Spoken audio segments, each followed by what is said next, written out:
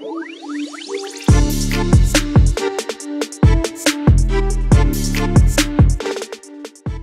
everybody and welcome back to Sweet and Sour Soccer, and of course this is week 11 of Championship predictions. And guys, if I do look a little bit tired recording this, the honest truth is because it is 10:30 on Wednesday night that I am recording this, just so I can make sure I can get this video out for you guys tomorrow. And of course I've just seen obviously the Wednesday fixtures unfold and looked into those, and it's been a really good midweek championship games, hasn't it? There's been some shocks in there, as always, with the championship. And we're right back on it with another predictions video because there's no time to rest, is there? Because we've got games coming up this weekend. And to be fair, what a good set of fixtures they are. When I was looking into these, I thought, you know what? There's some really good fixtures. So let's waste no more time. Hit that like button for me. Please do subscribe to the channel as well. But let's more importantly get into these fixtures. And we're going to start off with back one, Birmingham, who take on West Brom. And of course this is one of two Midlands derbies which are featured this weekend, because you've also got Wolves taking on Aston Villa in the Premier League. So what a fun weekend for the West Midlands Police Force, of course. But when we look at the game, this is two teams that are going into it with pretty impressive wins. And it's interesting because obviously all form goes out the window when it comes to derby games. But you know, both did big wins. West Brom, they got a win against Sheffield Wednesday, and they're building up at least a little bit of form. And obviously Blues as well, a huge 4-1 win against Huddersfield. So both of these teams will be going into confidence. It's interesting to see that Blues managed to, you know, at least get a big win, a big statement win. I feel like they were starting to, you know, that good form that they had to start the season with was starting to fade a little. So maybe this is what they needed going into this game, especially being the home team as well. With this one, I think it's going to be a classic derby game. I think there's going to be goals to it, maybe a bit of a few yellow cards and whatnot in place as well. And I've gone for a 2-2 draw in this one. Let's move on to speak about two teams that, well, are in fantastic form, because Middlesbrough. So I still want to start off with you guys because you've really turned things around, haven't you now? It was a 2-0 win against a very informed Cardiff team as well. Let's not forget the win that the Middlesbrough got midweek was against a very informed team.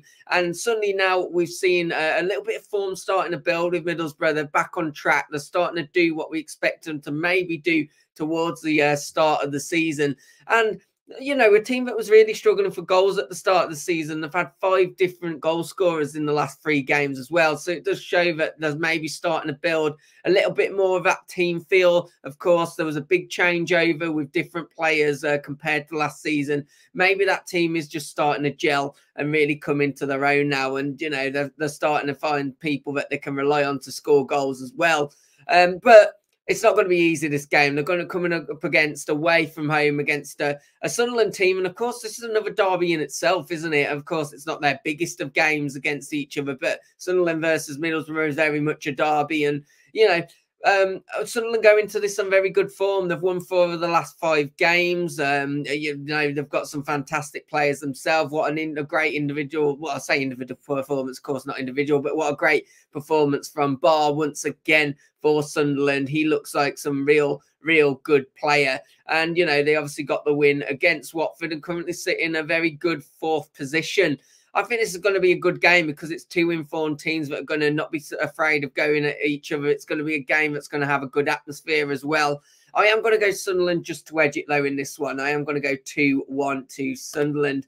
Let's move on speaking about Leicester, who take on Stoke. And Leicester, of course, have equalled the best ever start to a championship season after 10 games. 27 points from a possible 30, and they did it in some style, beating up. It's a very good Preston team, and of course this was a Preston team that you know, they seem to have dropped off a little bit in terms of form, but they really did dominate them. Over 75% possession in the game. They really, you know, a 3-0 sweep them aside, and they come up against a Stoke team who, well, looks just not going their way, is it, at the moment, actually? I mean, you know, it was another defeat in midweek, but they did have some very controversial points coming in there. Of course, there was fighting towards the end of the game, and there was that big penalty decision where Stoke obviously should have been rewarded a penalty. One of their players literally got speared to the ground. And it was interesting, actually, to see that although it was another defeat, looking at the fans and what they were saying on social media, it was one of those performances where they really are at least still showing some heart. They're showing some fight, quite literally. But I don't think that's going to be enough to come up against this Leicester team. I expect Leicester to get the job done. I think it'll be another 3 points, and I've gone for 3-1 in this game. Let's move on to speaking about Plymouth, who take on the Swansea team, who, again, are another one of those teams that started the season really poorly, but Swansea are building up some form now. 3 wins in the bounce. They've managed 8 goals in their last 3 games. And I think that's really important for Swansea because they lost, obviously, their 2 main forward men in the summer transfer window. And it looked really like for some time you were looking at Swansea going, well, you're playing all right football, but where are your goals going to come from? Well, they've answered that. They've started to get goals on the board. 8 goals in the last 3, as I say. So I imagine the Swansea fans are really feeling a lot more upbeat. When it comes to Plymouth, obviously, it was a bit of a shock defeat, actually, when it comes to Plymouth at home anyway, because usually they have great home form. Before that, they'd won 3 of the last 4 home games that they had in this season. Of course, they've now won 3 out of the last 5 home games. And they've done it against some impressive teams as well, you know, beating a team like Norwich at home. The home form is going to be a massive factor for Plymouth. You just wonder, against a really informed Swansea team, is that going to be enough, just the fact they're at home? I think they'll still get something, but I have gone for a 2-2 draw in this one. And I do think if I had to pick a winner, I probably would have gone Swansea rather than Plymouth, but I've gone for a draw anyway. Let's move on. Speaking about Coventry, who take on Norwich next, and of course, Coventry, they got a late winner tonight, and it was one of them, wasn't it? It was kind of like the Coventry of old last season. They loved a late winner. They've had it been done to them the other way this season. They seem to be conceding late goals, but no, they were back at it. They managed to get the win, and it's a big win for Coventry as well. They'll be wanting to try and turn their form around and start to build a bit of you know, just some good form, try and get up that table. Norwich are one of those teams, though, that they're coming up against that have obviously know where the goal is, but also know how to concede a goal as well. And that keeps getting them really unstuck. You know, when you're conceding at least a couple of goals a game at times, it's going to be hard to beat a team, isn't it? You are really going to have to always be scoring quite a lot of goals. And that's why I think they're finding themselves in a position where they're coming unstuck at the moment, Norwich. You know, they've definitely got the attacking prowess to be further up the table, but defensively, they need to try and sort themselves out. I think this is one of these games, like most of the Championship games, really could go either way. So I've gone straight down the middle. I've gone for a 1-1 draw, a 1-1 draw in this one. Let's move on. Speaking about Cardiff, who take on Watford, and you know, Cardiff did obviously lose at the midweek games, but it's interesting. I did change their front 3. I noticed, and you will wonder whether that was their main downfall. Really, it's important to obviously rotate in this Championship season. It is a long season, but maybe the changes of their front 3, changing that up, did cost them getting the result at the week, because before that, obviously, Cardiff came into that prior game in fantastic form. They take on a Watford team who are far from in good form. And obviously, I saw on Twitter a couple of days ago the announcement, and I thought, oh, Watford are definitely getting rid of another manager, especially after a really poor start to the season. I think it was a contract extension. Now, Watford aren't usually one to back their manager, and I don't think this backing of the manager makes much sense either, because they've started the season very poorly. You know, to finally show loyalty to a manager is quite confusing, because I don't think it's a manager that's really deserved it. But of course, the manager has got a contract extension, and you do just wonder, does that show where Watford are as the club at the moment? The fact that they're going, you know, you've done well enough for a contract extension despite where they sit in the table. And of course, they followed that up after extending their contract with another defeat. I think Cardiff win this one. I honestly do. I do fear for Watford this season, how things are looking for them. And I've actually gone Cardiff 2, Watford 0. I expect Cardiff to return and get their form back on track. Let's move on. Speaking about Saints now, who take on Rotherham. And for Southampton, it was an interesting one, wasn't it? Because, you know, they followed what was 4 straight defeats with 2 back-to-back wins. And you suddenly think, are Saints now building at least a bit of confidence?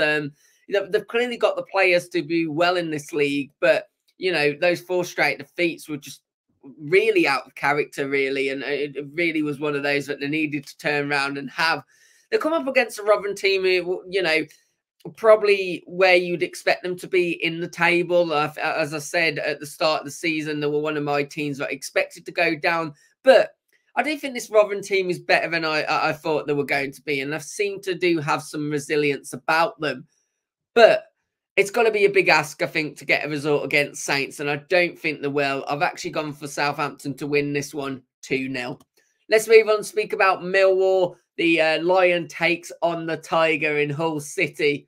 This is going to be an interesting game, isn't it? Because, you know, Millwall at home typically usually have a good record. And as for Hull, they had a bit of a big defeat, didn't they, against a very good, let's say, a very, very good team in Ipswich. But it was a 3-0 defeat. And I think they'll be wanting to bounce back. Of course, Millwall come into this home game after a big 2-0 away win against a Plymouth team, which is not easy to beat, especially when they're the home team. So I think this is going to be an interesting game. This, again, one of those I could see going either way. But I just have a feeling with this one, when I was trying to think what my scoreline is going to be, something in my gut is telling me that Hull will bounce back in this one. So I've gone for a narrow win of 2-1 to Hull.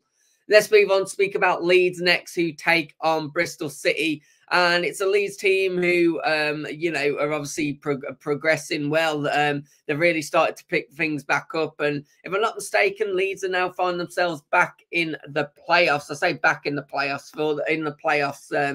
that, you know, they've obviously picked up some form. Only one defeat in their last 5. And yet I've just double checked as I'm recording this to find themselves in 6th position now. And they'll be wanting to continue that. They'll be wanting to go and advance further on up the table. And I think they'll find themselves, you know, with good confidence to go and do that against the Bristol City team, who aren't a bad team, but they just seem to be ticking over here or there.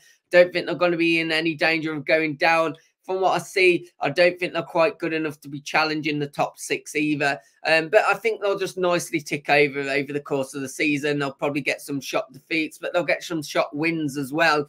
But in this one, I do think Leeds will get the business done, especially with it being at Ellen Road. So I've gone Leeds 3, Bristol City 1.